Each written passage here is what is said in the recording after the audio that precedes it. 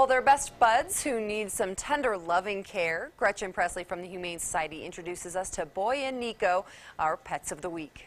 Good morning. I'm Gretchen Presley from the Humane Society of the Pikes Peak region, and I would love to introduce you to bonded pair Boy and Niko. Boy is a 4-year-old white neutered terrier, and Niko is a 2-year-old neutered white and orange chihuahua. This adorable duo has been together for a long time. Niko is blind, and he relies on Boy to be his seeing eye dog. Boy is very shy, and he relies on Niko for confidence in new situations. Niko also has a congenital heart disease and will need to take an inexpensive pill daily for the rest of his life. So these two foxy fellows are looking for a very special, patient new family with room enough for 2. They're both very sweet, extremely lovable fellows.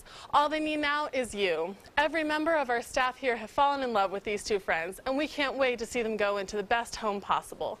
So come adopt Niko and Boy today. Niko and Boy's adoption fee is $130, and both dogs will receive a voucher for a veterinarian exam, vaccinations, 30 days of health insurance, a 1-year dog license, and a microchip.